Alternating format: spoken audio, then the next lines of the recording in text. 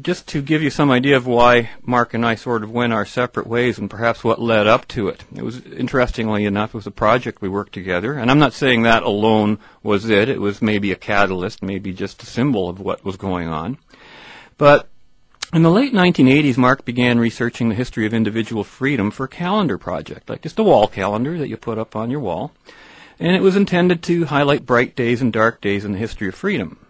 Mark himself spent, 6 months researching, 6 months solid, 8 hours a day, going to libraries, phoning research institutes from around the world to get the history of individual freedom in North America. The calendar was exclusively a Marc Emery project, and the content was largely that chosen by Emery.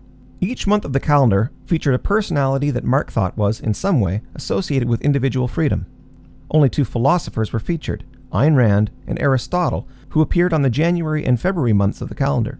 Others included a range of economists, journalists, and politicians whom Emery thought were promoting individual freedom. Peppered amongst the days of the year were events that Emery considered, quote, dark days, unquote, and highlights in the history of individual freedom.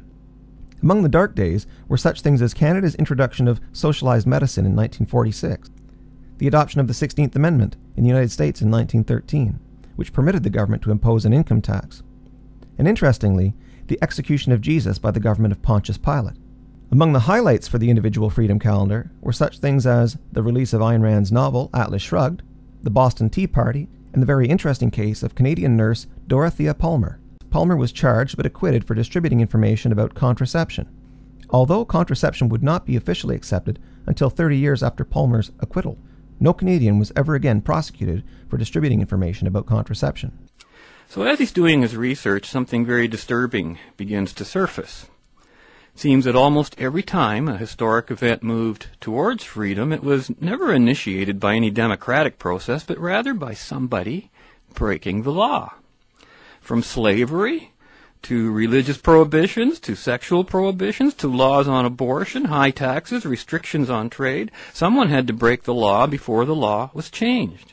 Everything that was a positive step seemed to be a law-breaking step. And so Mark decided, well, this is the answer. This is the way you change laws. And so he started devaluing the democratic process, the whole idea of doing anything politically, because he saw politics moving in total opposite direction. And that the only thing moving that he thought was towards freedom was people who were breaking laws, theoretically bad laws. One inescapable implication of Emery's theory that freedom could be achieved only by breaking bad laws was that the only thing standing in the way of freedom was government. In 1988, the year in which Emery was jailed, Emery prepared a 1989 calendar that replaced Aristotle and several other individuals from the 1988 calendar with a number of famous anarchists from history, including Henry David Thoreau, Percy Shelley, Hosea Warren, and Murray Rothbard. That same anti-government libertarian sentiment influenced the sorts of things that Emery added to the 1989 calendar's list of highlights and dark days. Among the highlights were such things as the birth of anarchists Lysander Spooner and Herbert Spencer. Among the dark days were such things as the United States having prevented anarchists from entering the country. Indeed, Emery's growing anti-government belief in the need to break oppressive laws colored his characterization of people mentioned in the calendar. The 1988 calendar's entry for Good Friday read, quote, Jesus Christ executed in Jerusalem by Pontius Pilate government, unquote. In Emery's 1989 calendar, that wording was changed to, quote, Jesus of Nazareth executed by Pontius Pilate government for dissent on orthodox views and refusal to be loyal to local religious and political doctrines, unquote. Jesus had gone from being an alleged Christ to being something that, for Mark, was much more earthly, familiar, and admirable. Jesus as an outspoken, unorthodox dissenter, critic of religion, and lawbreaker.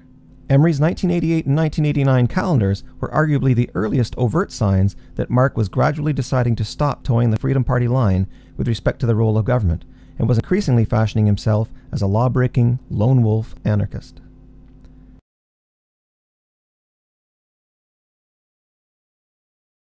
In 1989, the Liberal government of David Peterson passed into law its bill, leaving it up to each municipality to decide whether the retail businesses within its jurisdiction could open on Sundays. The change to the law satisfied nobody. Though he was no longer violating the Sunday shopping law, Emery remained outspoken about the ban on Sunday shopping. but his manner and message were somewhat more anti-government. Well, you've been Mr. Noble through this entire show about you're the man that represents the Maverick in society, you're the man that represents the business community. You do not represent them, and you unfortunately do not represent the poor people that have to work out there for minimum wage. They work for me. And they're the people that are going to suffer across this province. And this is amazing. I'm the person that pays these people. Without me, they don't have a job. With you, they could still be employed. If you disappear tomorrow, no jobs are going to dry up. With me gone, they dry up. And if I don't have the ability to meet the consumers on my terms, those jobs don't exist. And I resent you saying that somehow you help people. You don't. As the Ontario provincial election of 1990 approached, the governing Liberals were rightly portrayed as having been too cowardly to take on a province-wide stand on the Sunday shopping issue, though, in reality, the Progressive Conservatives similarly tried to straddle the line. Both parties saw that public opinion was shifting in favor of the wide-open Sunday shopping that Emery and Freedom Party had long been advocating. In contrast, the New Democratic Party, which Emery had supported a decade earlier, campaigned vociferously in favor of imposing a strict province-wide ban on Sunday shopping. It was a perfect opportunity for Emery to capitalize upon his having gone to jail over the Sunday shopping issue. However, by September of 1990, Marc had run for federal office as a Libertarian, had run for City Council twice, and had run as a Freedom Party candidate in Ontario once. Although he had come close to winning on his second attempt at City Council, his strenuous efforts had borne no electoral fruit. Emery decided against running for office in the 1990 provincial election, but Metz and others nonetheless used the opportunity to campaign for individual rights and to keep up the pressure against the ban on Sunday retailing. Fundamentally, we believe that the purpose of a government in a free society is to protect the individual's freedom of choice and not to restrict it. Yes, we fundamentally support freedom of choice in Sunday shopping. And, you know, if you have Sunday shopping laws, you're violating fundamental rights. I think that a vote for a Freedom Party is a vote for a change, it's a vote for a principle, and it's a vote for individual freedom of choice. More important than your vote is your ongoing support, because building an organization that's electable in the future requires a lot of groundwork and a lot of grassroots activity. While Metz spoke of long-term support and the long-term goal of winning an election, Emery was turning his attentions to the immediate term and to activism on an issue that he and Metz had taken on before: censorship.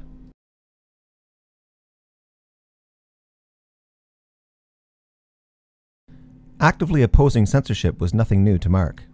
In 1984, Metz and Emery testified before the Fraser Committee on Prostitution and Pornography.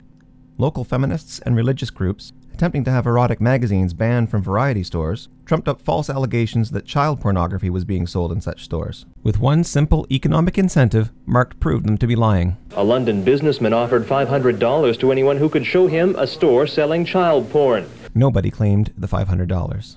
Feminists and Christian people who are using this pornography hysteria are using this child porn scare to cover the fact they are trying to ban, censor, and prohibit materials that basically they're just personally and politically opposed to.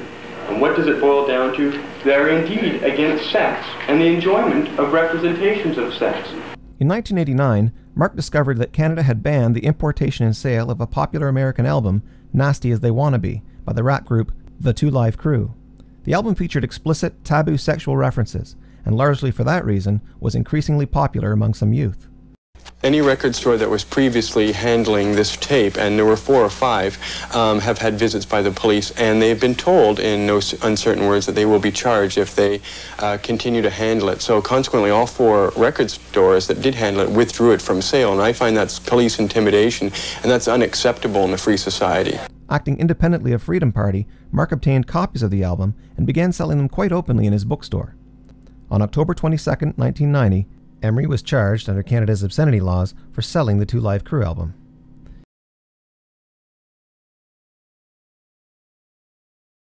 Having come to the opinion that freedom had only ever been achieved not through elections, but through law-breaking, and seeing no short-term electoral success, Emery was losing patience. And at a Freedom Party dinner held 3 weeks after being charged for selling the Two Live Crew album, Emery followed up the guest speaker's speech with an abrupt, unscheduled, impromptu speech of his own.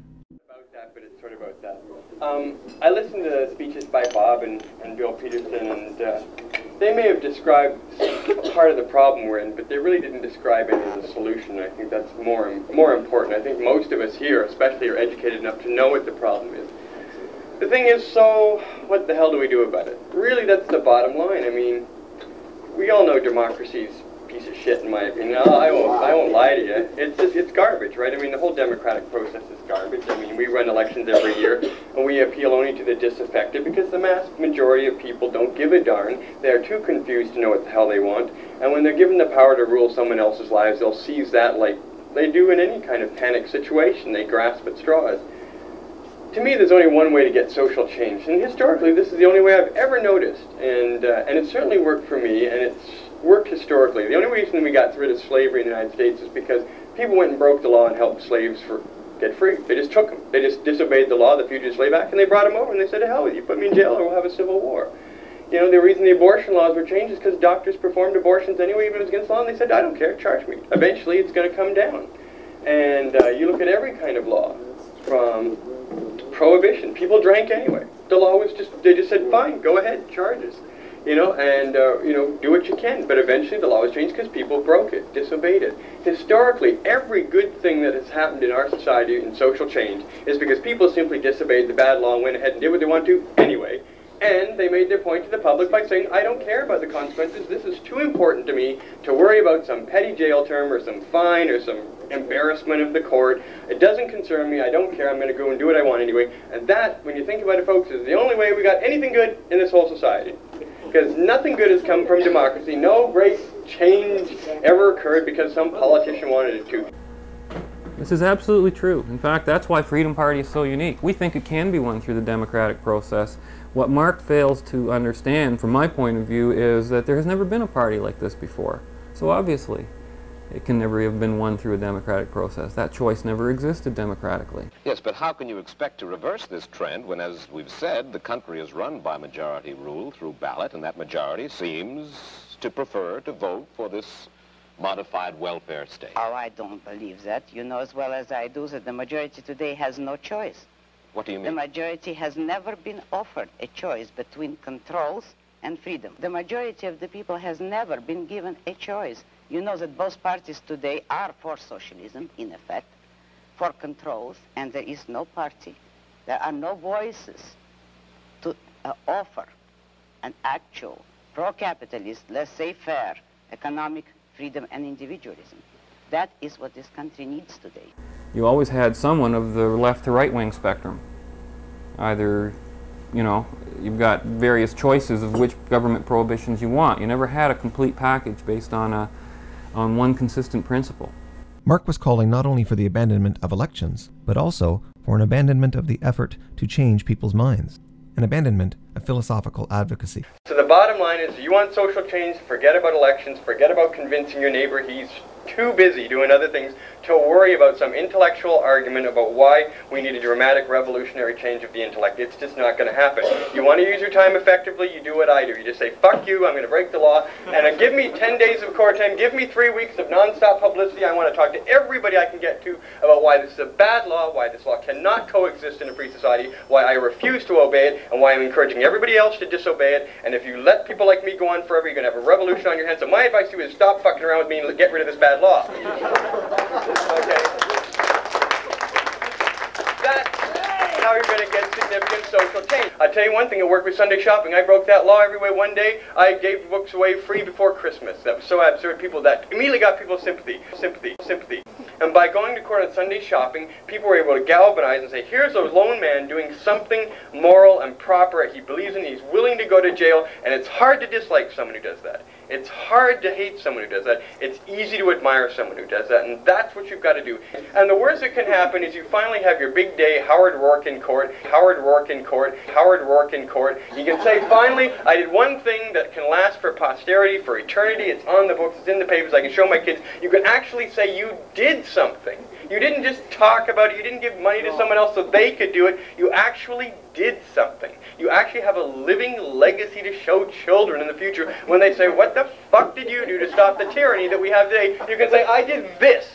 Fuck this democracy. Get out, break those goddamn laws. Get out and say it in public, say it in advance, say it proudly, say it strongly, get people to get in on it with you and help out. And believe me, any law that bugs you won't be there in 10 years because there'll be other people that'll see your example, and they'll say, darn right, I can do that. So enough of this conversation about what the problems are. The problems are so immense, just pick one. Just pick one. Just pick one. And go ahead and disobey it.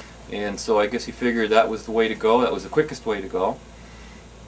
And it would be, if that's your only objective, is to fight a single law, or to fight a single oppression. You get one monkey off your back, but don't worry about the rest of them. However, my agenda was something very different. My agenda was not just one monkey or two. I wanted to get that whole, didn't want to have any monkeys on our back. Let's move government in a positive direction, in a free direction. And Marc just saw that as too long-term a goal. And I saw it as a long-term goal too, but there was no other metaphysical reality about it. You can't shorten it up. You know, it's like time travel. You can wish about it, but it ain't going to happen.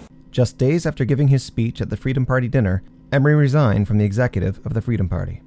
He later told the press that he did not believe in the democratic process anymore, and that Canada would be better off without a government. He said he had no problems with Freedom Party itself, but that his beliefs had evolved to a point where his principles would no longer allow him to be a member of any political party.